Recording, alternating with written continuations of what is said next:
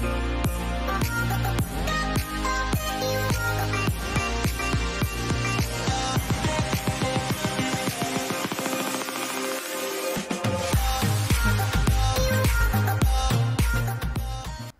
and welcome to a new season of Fort Worth Forward. Thank you for joining us for what is going to be an exciting episode here at Archie's Gardenland just off Camp Bowie West. Let's go.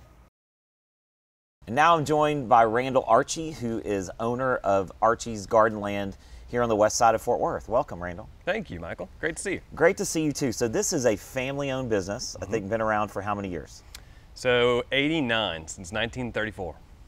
89 years. Yes. And so who started it? My great-grandfather. Great-grandfather started this. I'm the fourth generation. Fourth generation. It's amazing little pocket over here of West Fort Worth that I think some people don't know about and discover it. And so tell us that story. How did your grandfather decide he was going to get into this business? Do you know that? Or great-grandfather? Well, yeah, so they specialized in planting large trees where they would go out, field dig like a specimen live oak and bring it into properties that we're working on building here in the Metroplex.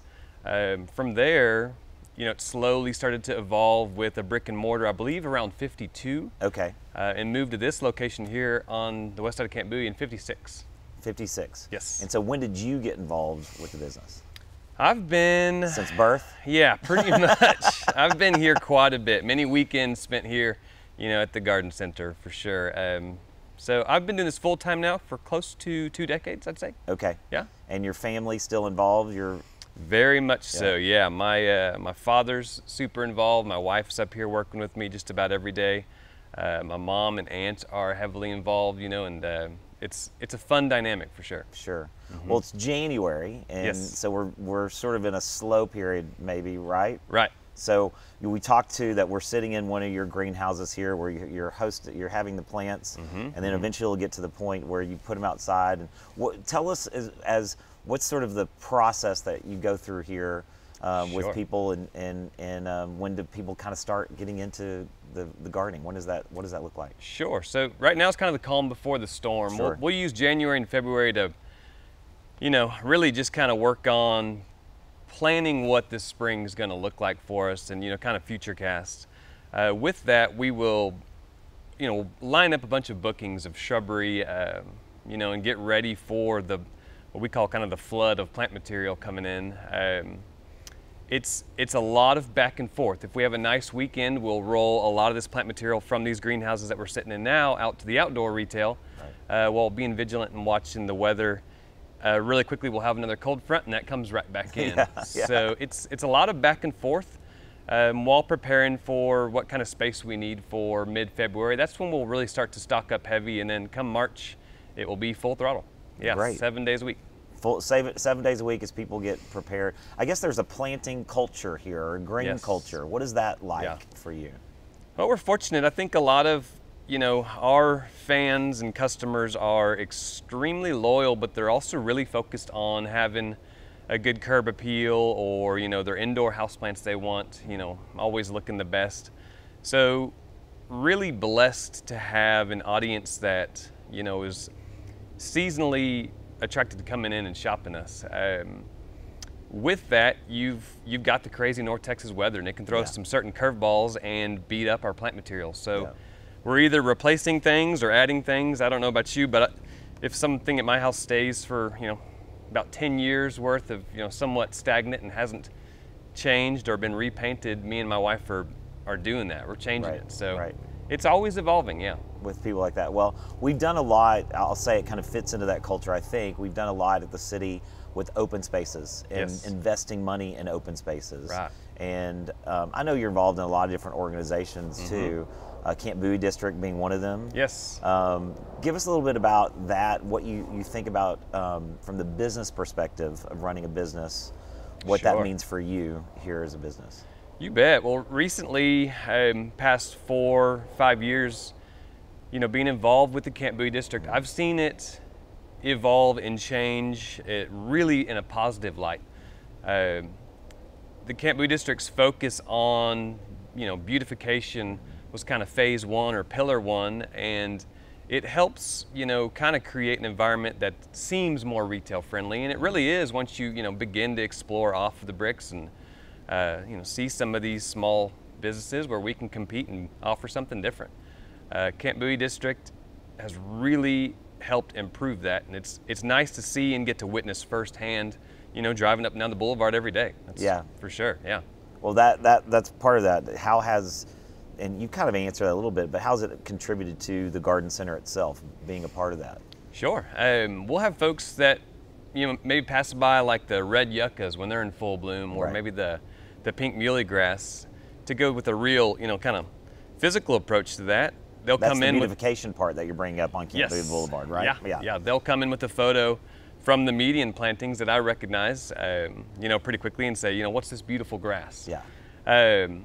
Along with that, I think it just encourages. So it's good marketing for you as part of that, right? That people see that and go, oh, okay. Yeah. I want that for my own place. Yeah, and I think it kind of sparks, you know, other local shops too to maybe step up their curb appeal. Sure.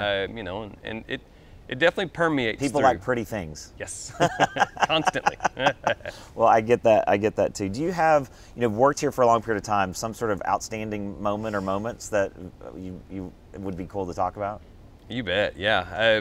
Hard to really, you know, compare what it's like being able to work so close with your family, you know, every day. Sometimes you want to strangle them, probably, though. It's certainly tough, yeah.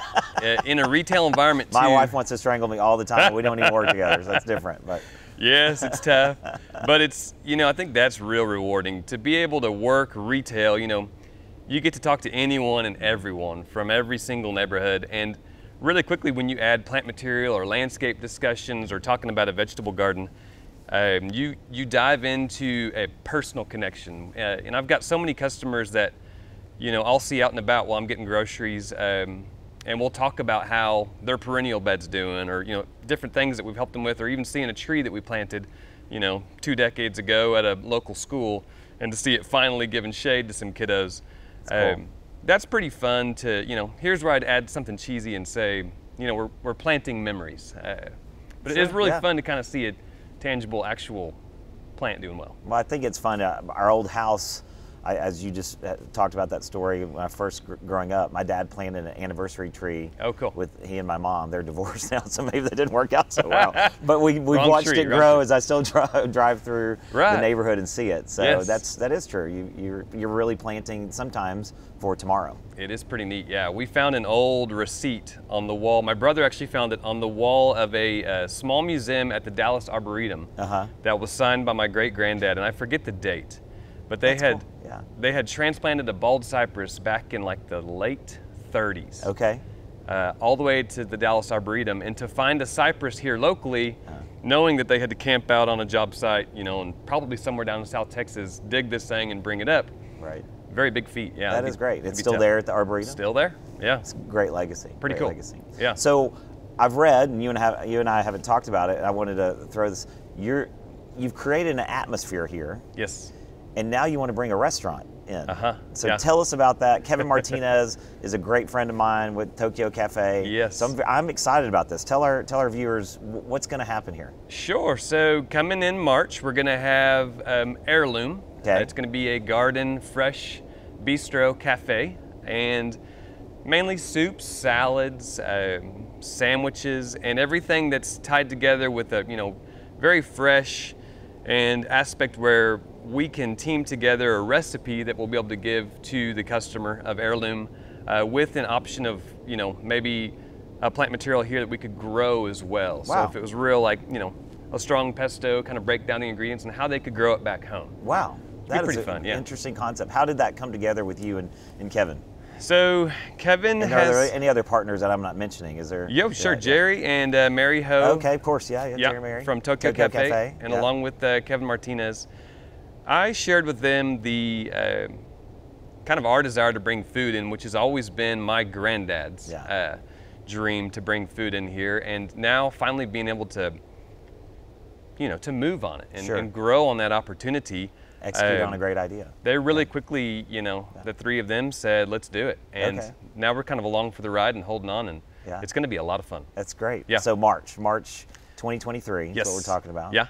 Okay. It'll be Heirloom Fort Worth on Heirloom Fort Worth. Instagram. Okay. Yeah. Okay. Well, good. Well, I'm looking forward to it. It's Thank you. it's a great concept too, about giving a recipe and here's what you can do to Yeah. grow it at home. Yes. Hadn't really thought about that. It's kind of fun. So we've done a big focus as on small businesses. I've personally invested a lot of time as a small business owner myself, Sure. making sure that we as the city are doing the right thing through our permitting process, through any other incentives that we can give to grow small businesses, because I know that they are really the staple of America and Right. Main Street. We talk Yeah. about that as a thing, but it's really true. You're a small business owner. Tell us about what that's like, what you go through, and what advice you would have to other small business owners.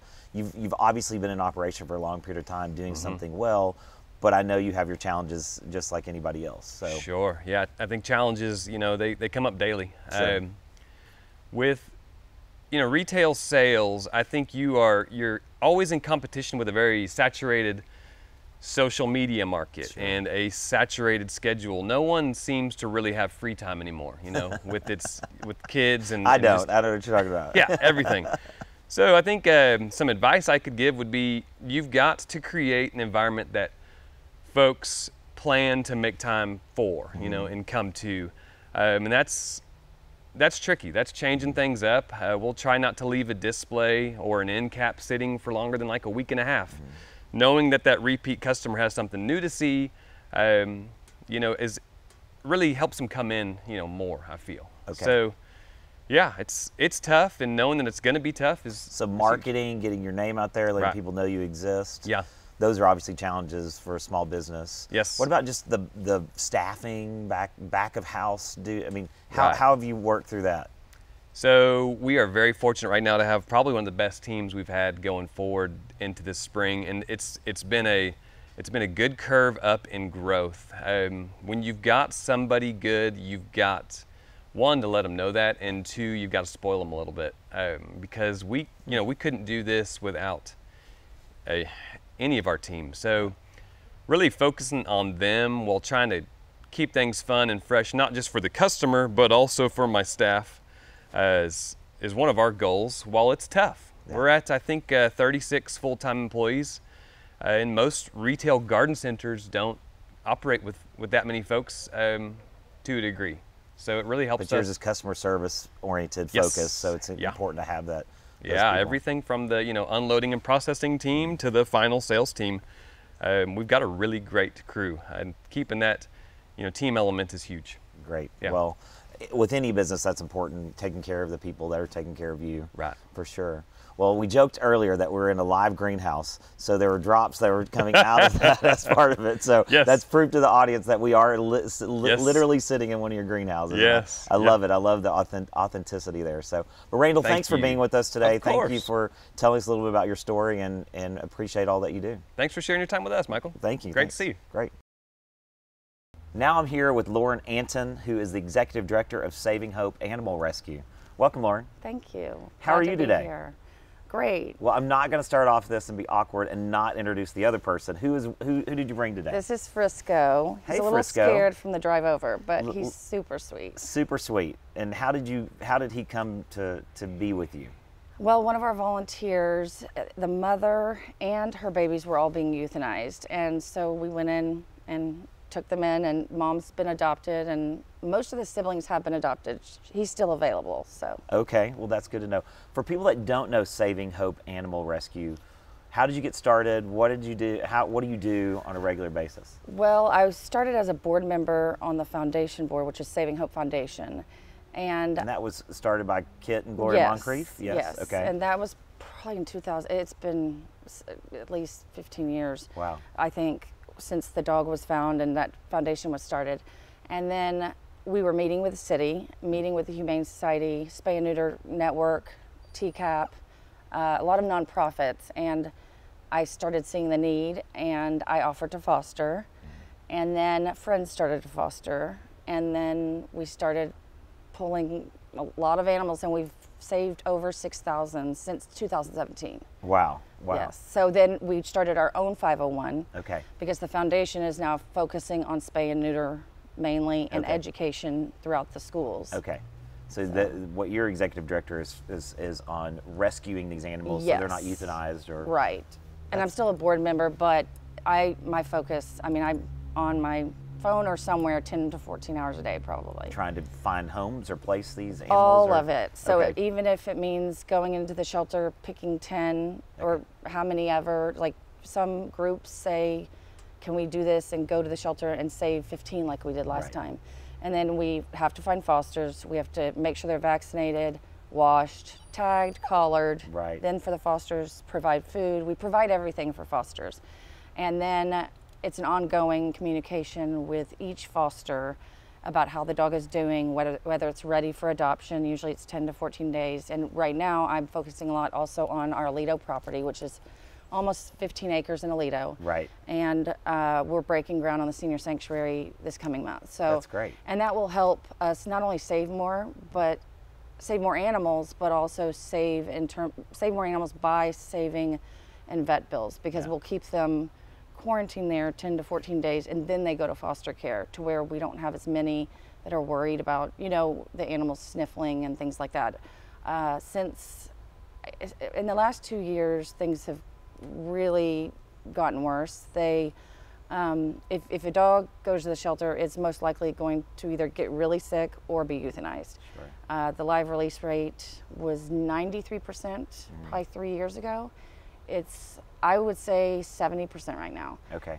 and maybe even less. I haven't checked lately. Let's break that up a little bit, because you talked about going to the shelters. And right now you're going to shelters and finding puppies, I believe. Is that right? For the most part, focusing on puppies with some of the foster, but then you Yeah. brought up the seniors. So let's break that up for our audience.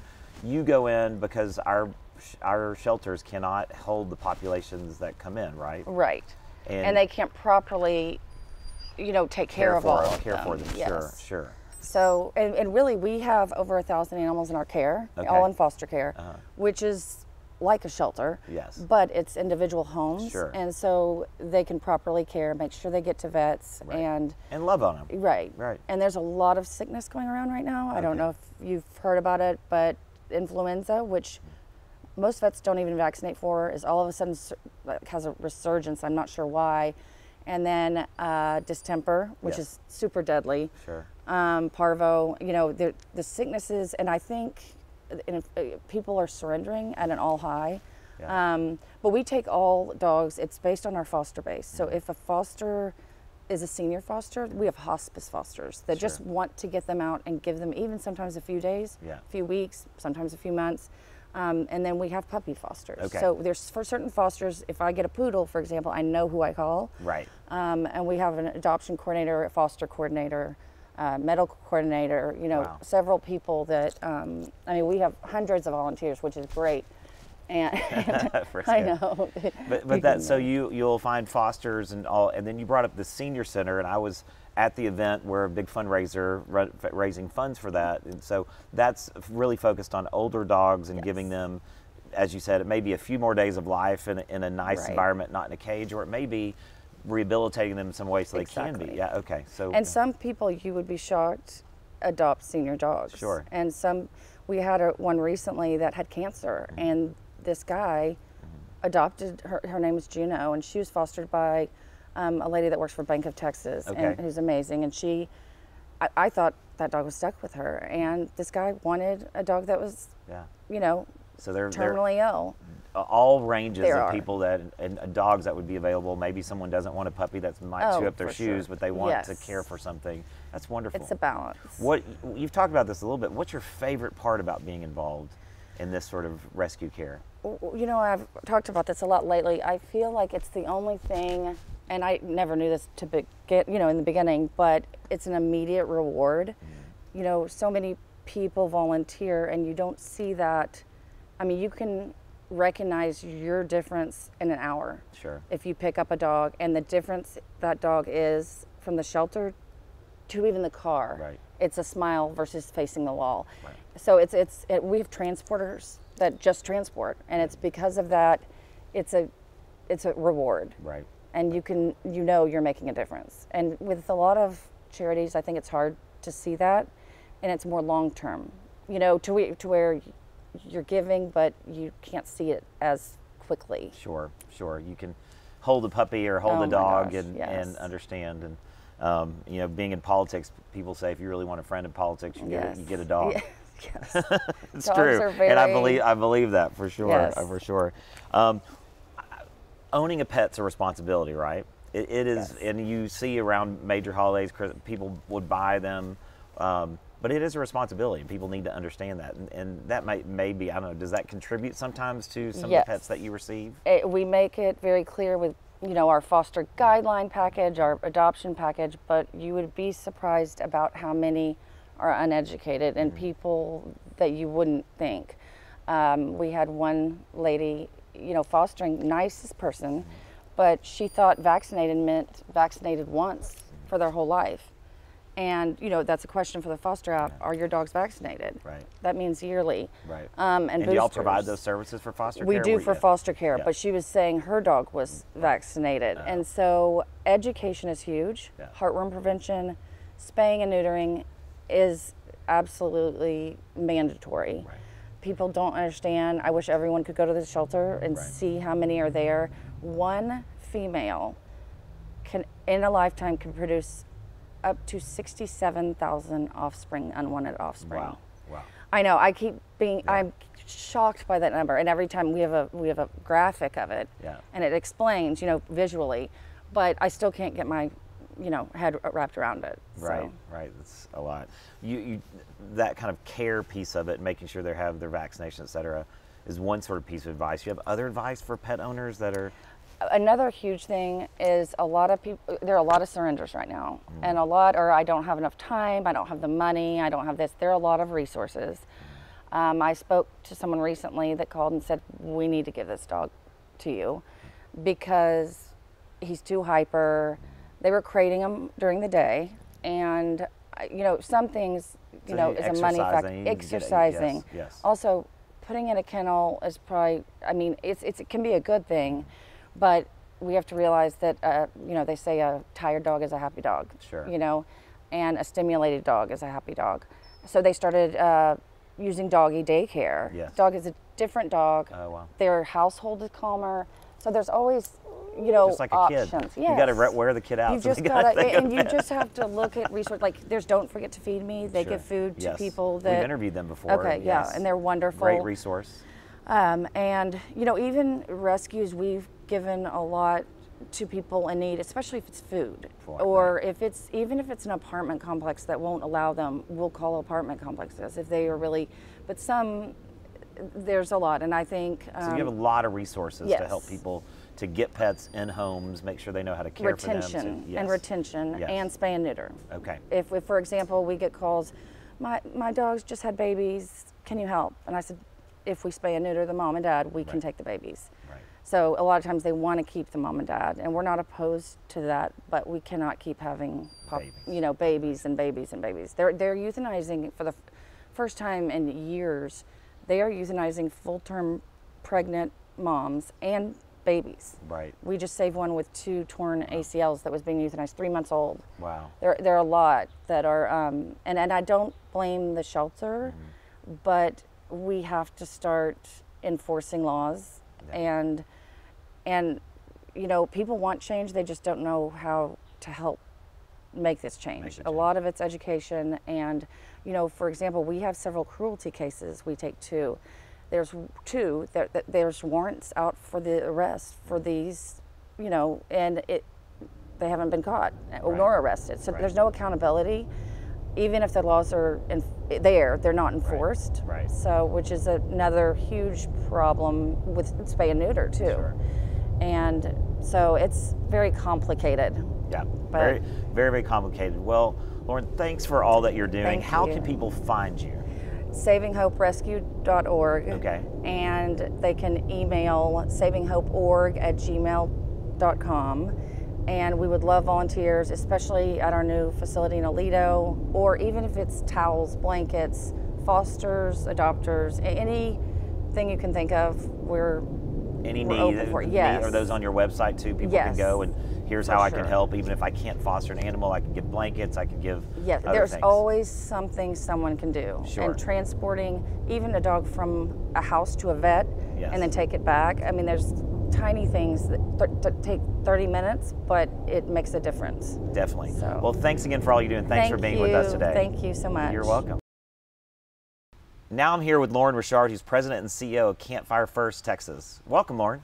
Thanks, Michael. It's great to be here. Thanks for being here. So Campfire First Texas, I think people have heard of it, but may not know exactly all the services that you provide. Tell us a little bit about the organization. Sure. So I think most people know us originally as Campfire Girls. Yes, yes. Bluebirds back in the day. Yes, yes. And today we have morphed into primarily after school and out of school time programming for children and youth, both in schools and at our camp out in Granbury, Texas, Yes. Camp El Tesoro. Yes. But we also work with early childhood educators. Okay. So one of the ways that we scale our impact is by working with educators who then work with hundreds of other children. Okay. Okay. So And what do they do when what's the interaction that they have with them in that with the manner? teachers? Yes. Yeah, so we have an early education apprenticeship program, which is brand new. Okay, It's okay. backed by the Department of Labor, and it's really intended to help elevate the field of early childhood. Okay. And help educators kind of do an earn as you learn Okay. program. So one of the barriers to becoming obviously an early childhood educator and retaining them is wages. Okay. Yes. And we also want to increase the quality, and we Yes. increase the quality by training the To teachers. train the teachers. Yeah. And that's something I think that's interesting for people to know. I know the numbers floated out there from childcare of sorts that a Buc-ee's employee makes more than most right. average childcare That's right. here in Tarrant County. And also this fact that for a long time, and even when I was growing up, kindergarten was pretty new. I mean, you did maybe half day and then, Right. et cetera, and that expanded to full day kindergarten. Now we have pre-K, but Right. there's been a lot of emphasis on this 0 to 6, like really focusing on that you learn more is this in 0 to 6. Your brain soaks up so much during that. So giving that Absolutely. education to them, I think would be important to the Right. educators, right? Right, and that's one of the things I think that differentiates Campfire is we really focus on those two times of really explosive brain growth. Which is 0 to 6, but uh-huh. also early adolescence is another time when your brain is just making so many connections. Right. And so we work with teens as well. Okay. Yeah. Well, I've got 2 teenagers right now, and there's a lot of hormone explosion. There's a lot going on up there. There's a lot going on up there. That's right. Well, you mentioned, and I think this is a special thing too, Camp El Tesoro. All 3 of my daughters have gone out there Yes. during their summer program. But tell us a little about that for people that don't know, because you do things here in Tarrant County. I mean, That's and right. then Camp El Tesoro. What's special about that? Camp is one of the most special parts of us. Yes. We have a 200-acre camp out in Granbury, Texas, and we provide resident camp, day camps, grief camp for kids who have lost a loved one, and then we also do outdoor education groups for schools. Sure. What's your favorite part of the camp? Oh gosh, so many things. I think it's, we talk a lot about finding the spark at Campfire and Yeah. thriving. Okay. And those are the two things that really, I don't know, growing up, I didn't really have teachers talking to me about, like, what's your spark? What's your... So like being aspirational. In yeah, sense, like, what's your gift? What are you interested in? Like, nurturing that, helping them Right. figure that out. And camp is a great place to do that. And how many years has that camp? I mean, how long has that camp been? Well, going? we were founded in 1914. Okay. And that was a staple from the very beginning, where some Yes, of these camps. yeah. Okay. My girl's favorite part is the stick at the end. Yes, that you the get. walking stick. The walking stick. I think after 3 years. 3 years, and then you can pass it on and bring it back. Right. When I greet families coming in, I always know if they're returning or not if they have a stick in their hand when they come up. That's great. What do you think makes Campfire First Texas so special in North Texas? I literally can't go a month without someone coming up to me, or if I'm in a speaking engagement, saying, I was a Campfire Girl, or I was a Bluebird, or I was speaking with Leadership Fort Worth recently, and one of the attendees said, my brother really wanted to go to camp, but it was all girls, and then y'all integrated.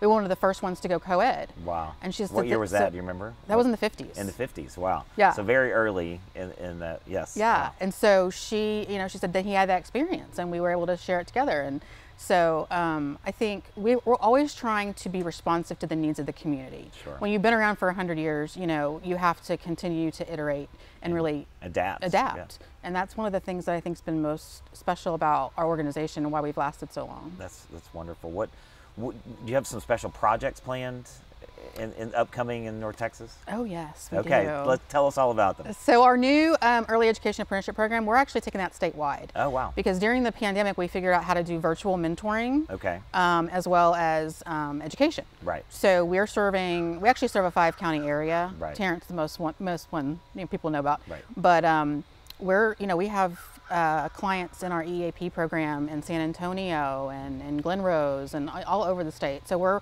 working on expanding that and reaching as many educators as we can. Yes. We're doing really significant improvements to camp. Okay. We just built a new lake last year. Okay. So the water, Where in Granbury? in Granbury, Okay, yeah. So we didn't have really any water activities. Okay. So now we do. Okay, We are wonderful. also building a new It gets arts. hot out there in the it summer, gets so hot, they need something to do. hot. And we have a new arts village that we're building, Okay. so kids can explore their creative side. So we're Okay. doing a lot of enhancements to the camp.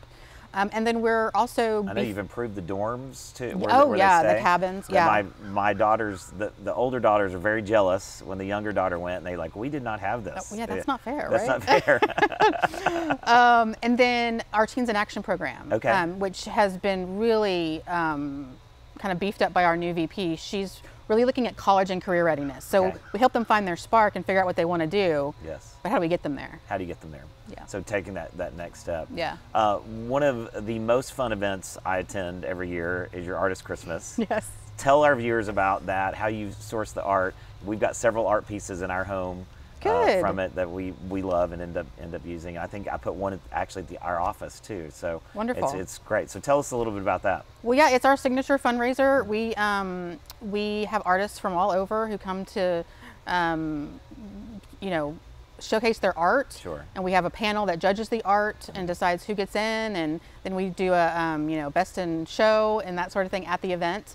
But it's really a fun evening. Sure. Of great art, great food, really good company, and for a really good cause. And it's been going on for 30 plus years, and people are still attending it in droves. It's normally in the fall, November. Yeah, timeframe. November. November timeframe. November, yeah. And then people can purchase the art, right? It's They can, yeah, that's it's silent right. auction. So that's yes. right. They can purchase the art. I've had some folks tell me they're like, I don't have any more wall space. Yeah. So we're actually trying to get new folks to come to the event that Oh, haven't cool. been exposed to it before. Yes. And a younger crowd too. Yeah. So it's been really successful. Well, it's a great event. I appreciate what you're doing. You've talked a little bit about this. I've got 3 daughters. Yes. But what advice do you give as part of this? And I guess it's children in general, but it's Mm-hmm. Campfire Texas. Just you talked about Spark, et cetera. Yeah. What can you leave our viewers with about what's important about investing in children? Oh, yeah. So I think after school time, or out of school time really, is sort of an underrated Sure. piece of how we help develop our kids. Like, we're all we're focused all tired on, and that's right. Yeah, we've got to cook dinner and do all these things, but Right, we're focused on the school day usually Yes. and what's happening there. The licensed educators have that covered. Right. We're here to help with the rest of it, right? Right. We're here to help with social emotional learning. We're here to help with helping them find their creativity, find what they like. It's supposed to be a fun time, Right, right? right. Not a real highly structured time. And so I would say, go to our website. We have 10 locations for after school. We have 7 Teens in Action programs. Okay. We have 4 day camps during the summer, and then everything that happens at our camp. But I would say also make sure that you're looking for licensed programming, because a lot of after school sites are not licensed, and that's one of the other things that we're really committed to is being high quality. High quality. Do you pick the kids up from school, or how would you, if a parent wanted to have after school activities, how would they engage? We do have a couple buses Okay. where we bring kids to Okay. to the site, but we also do it at elementary schools. Okay. So they're already there. They're already there. Except for like some sites like Diamond Hill, which you mentioned earlier. Yes, yeah. And so, but yeah, we do some transportation. I wouldn't say, it's not, we don't have like So a it's after fleet school of at the buses. schools. At the Yeah. schools. Okay. Yeah. Good. Well, thank you very much for being with us today. Thank you for all you do for the community. Yeah. Really appreciate it. It's a great organization, and I'm glad you're helming it. Great. Thanks for having me. Of course. Thank you. Surprise! Thank you for joining us for this episode of Fort Worth Forward at Archie's Gardenland. Zach Galifianakis has his version of Between Two Ferns. This is my version with the corn plant Dracaena here at Archie's Gardenland. Stop in, they can help you with all your needs. If you have ideas for our show, please share them with us. We love doing this for you, bringing great stories, great people, great organizations to tell you a little bit more about Fort Worth. Send us your ideas. We'd love to feature it if you keep watching.